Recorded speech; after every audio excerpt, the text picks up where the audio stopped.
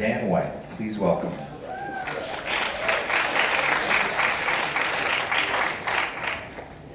Hello, everybody. Hanging in there? Yeah. Okay, all right. Friday at 3 o'clock. Okay, so very briefly, for those of you who don't already know me, I'm Dan White. I'm the executive producer at Filament Games, and Filament Games is a game development studio located in Madison, Wisconsin, that exclusively develops educational video games. We have a staff of just over 40 people, and that includes everything from programmers to UX artists to researchers to teachers. And we've been at this for about 8 years, and while it was very gratifying and a super huge honor to win the award yesterday for Best Gameplay, I'll be the first to say that I think that we have a long way to go in this space, and that we're just kind of scratching the tip of the iceberg with what we can do with this technology. So what I'm here to talk to you about today is Reach for the Sun. Excuse me, the award-winning Reach for the Sun. Not to be confused with the album by The Dangerous Summer, which, note to self next time, avoids search engine Deoptimization.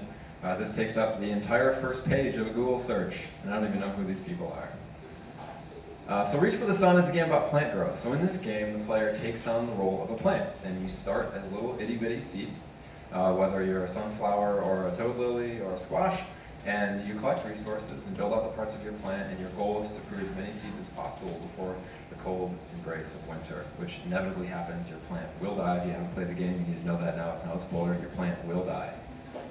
Sorry. Let me show you a little bit of game footage here. Oops.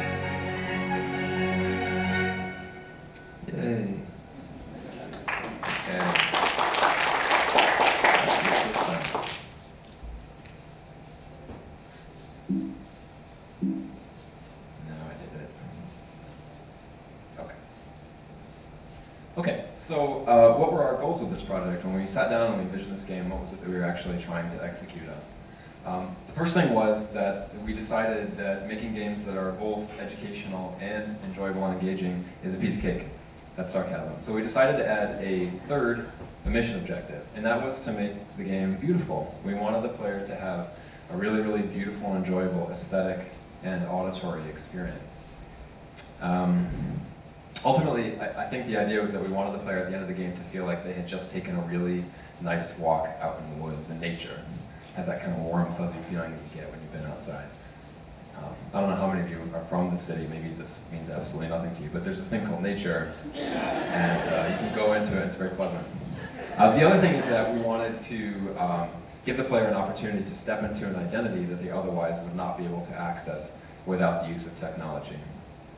And we wanted to approach plant growth from the perspective of a real-time strategy. So each plant in the game basically represents kind of a different tech tree, and instead of harvesting Vespian gas, you're harvesting nutrients and water and minerals. We also wanted the game to be able to act as what we call preparation for future learning. There's a brilliant guy named Dylan Arena who's done some really nice research in this area. I recommend you read his stuff. But the idea is basically that the game provides this really rich, visceral context that can be built upon later through further instruction, whether it's lecture, worksheets, or interpretive dances. We also wanted to, this is actually really more of a question what we didn't want to do. We didn't care so much about teaching academic vocabulary. We didn't care so much about whether or not the student knew the definition of a xylem or a phloem. The game actually does have a dictionary. It has an almanac in it. It's very beautiful. It's animated, but nobody ever uses it, and that's perfectly okay, because that's not really the point. It's a systems game. Another thing that we wanted to avoid is some of the perils of the past. Reach of the Sun was developed on the heels of another game that was a bit of a faceplant. Actually, I think the designer might be in the audience, so let's call it a best intentions, but didn't work out. Sorry, Matt, if you're out there. So this game was essentially, Body Command was kind of a collection of minigames. And the experience ended up feeling very disparate and disjointed. With Reach for the Sun, we wanted to put all of our energy into kind of one cohesive experience and one cohesive set of mechanics. So let's talk about development. I'm sorry, let's not talk about development. I cut that for time. Let's talk about what happened in the classroom once we took the game into the classroom, because that's really actually what we care about at the end of the day anyway. So some good things and some bad things. One of the bad things was that stuff like this happens. You go into the classroom, no matter how much you've QA'd your game, some student is going to figure out a way to break it in a way that you never possibly anticipated. It's hard to see what's going on here, but this student made like 4 plants in areas that or flowers in areas that we didn't even think you could make flowers. And this is kind of one of the risks that you run when you create a dynamic system game as opposed to something that's on Rails. On the flip side, what we saw was instant engagement. So the students come into the class and they're talking with each other, talking with the teacher, and then they sit down, the game comes on, and it's like, everybody's on task immediately. And this is nothing too new to us because we've been pilot testing games in the classroom for years, but when we talk to people who have not had this experience, they're always really amazed at how quickly it happens. Our tutorial could have been better. We presented blocks of text like this and teaching how to grow your plant and how it works, how photosynthesis works, etc. And guess what? Students didn't read the text. They didn't read it. And the funny thing is that those very same students that didn't read the text later complain like, I don't know how to play this game, what the heck? It's like, well, that's how it works, unfortunately. They won't read it, and then they'll complain about not knowing what to do. And that's our problem, not theirs, quite frankly. So let's talk about the music. So the music was really nice, really soothing, but what we didn't anticipate is what happens when there are 20 computer labs all playing the same music at the same time out loud. Could have been a cacophony, but fortunately with Reach for the Sun, the music actually all came together into one larger symphony, and it was actually quite beautiful and soothing. This is a screenshot of the radial menus, which I think are now fixed, but for a long time plagued this game. It's amazing. I bring this up just because it's amazing to me how a single UX decision can actually bring an entire gameplay experience to its needs, as this radial menu did. I'll give you a second to read this. This one I wanted to put out there verbatim just because this is one of the most powerful things that we see when we take games into the classroom. And that is that the teachers consistently come up to us and they tell us that the students that they've had the hardest time engaging, who are struggling the most, see the biggest gains from the intervention. Who can tell me what's wrong with this URL? I won't be offended, it's okay. In a classroom context. Yeah? It's hard to spell. No. It has games in it. Exactly, right? You take this into the classroom, and they pull it up on the computer, oh, games, that's no good. Denied. So, you have to do something about that. Paired play. This gets my official awesome as always seal. When you have two people playing at the same computer, enjoying something, so they engage in this really rich dialogue around the game, and it's always beautiful.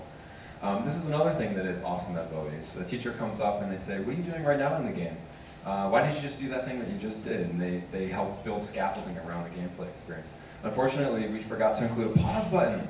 And so the teacher comes up and the game is fast-paced and furious, and the students can't take the time to talk to the teacher about what they're doing in the game.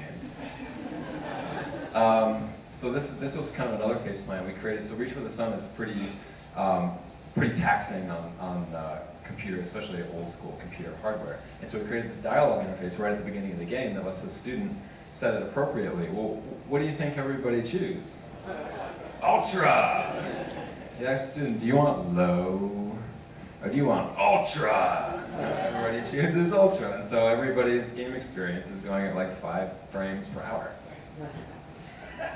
Okay, some unanticipated outcomes as a result of taking this game in the classroom. So one is that people got really attached to their plants. They got super attached to their plants, and then they were really upset with us when we killed their plants over and over and over and over. It was also very cool when Toby McGuire played our game. The number of seeds that you got at the end. So people got really competitive about this. I mean, in some cases, scarily so. So we didn't anticipate it to be a competitive game, but people were like, "How many seeds did you get?" 20. And then the other person's like, "I got 22," and they're like rubbing it in their face, and you know, so kids will be kids. The other thing is, I think it's tempting to use this kind of thing as an assessment mechanism. No, you can't do it. Like the number of seeds that you get does not give you any indication of whether or not you have more mastery of the content. And this goes back to what I was talking about on Monday for those of you who saw it, this idea of games that are clean assessment vehicles versus games that are, I guess the opposite of that would be dirty assessment vehicles. Reach for the Sun is definitely a dirty assessment vehicle because it's this kind of big complex system. This is in contrast to Do I Have a Right, which is a game that we made a long time ago for aesthetics, which is essentially, you know, kind of you break it down to a series of choices that are ultimately multiple. And so you can actually make declarations about when students play this game, whether or not they understand the Second Amendment, right? So very different types of games, very different types of outcomes in terms of assessment. When we engage in dialogue with the kids in the classroom after the gameplay experience, they put on their designer hats and they get really engaged and they say, you know, very critical. They say, this is what I would have done differently in the game, this is what I thought worked, this is what I thought didn't work. And then afterwards, in many cases, the teacher will bring out a worksheet as a follow-up exercise. And the dialogue is just, is this going to be on the test? So it was really cool to see those two things in contrast to each other, the level of engagement and how the students were engaging as designers. I think the other thing is that some of the students struggle, a lot of students we saw really struggled with this idea that traditional instructional materials are very explicit, like this worksheet. It's like, you do this worksheet and you know what a xylem is, and you prove that you know what a xylem is. And it relates directly to what you're going to be quizzed on Friday. Whereas you play a game like Reach for the Sun, it's this system full of concepts that we're trying to teach you. And a lot of students actually can't understand initially how that's a learning experience because it's so different from what they're used to. Okay. What do we walk away from this experience learning?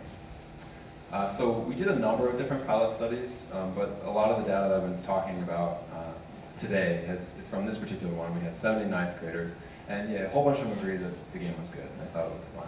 And almost everybody thought the teacher should continue to use it the following year. All right, pat on the back to us, wonderful job. But here's the thing, is that you ask them whether or not they want to play it once they leave school, and it's like you lose half of them right off the bat. And at first your feelings are hurt, you're like, oh man, why do you want to play this game when you go home? It's so awesome. But the reality is that it actually is kind of moot, right? Because I love my job, it doesn't mean I want to do it when I go home. It's a different type of experience. It's meaningful to me during one part of the day, and during the other part of the day, I want to do something totally different with my brain. The other thing that we learned is that a lot of our customers, aka teachers and administrators, couldn't necessarily tell the difference between a game like Reach for the Sun, which took us many, many months to create, and some of the games that took us far less time to create. So for example, all of these games we created in the same amount of time that it took us to create Reach for the Sun. And as far as the customer is concerned, there's not actually really a discernible difference between them. The game obviously would have been better with zombies. I mean, this is taken for granted. And of course, the game also would have better with some explicit scaffolding put in it that caused the student to actively and critically reflect on what they're doing at any given time. And this goes back to what I was saying about some of the students having difficulty reflecting and thinking of it as a learning experience. If there were junctures in the game where we said, you know, why did you just do what you did?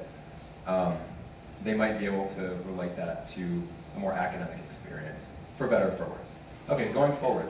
So as I mentioned, we started making a lot of smaller games. The idea here is that instead of making a big game and then taking it in the classroom and finding out that it doesn't work the way we want it to, we are making much smaller games according to the lean methodology and getting them out into the classroom, getting them in front of teachers, getting them in front of students, and either persevering, pivoting, or killing the thing.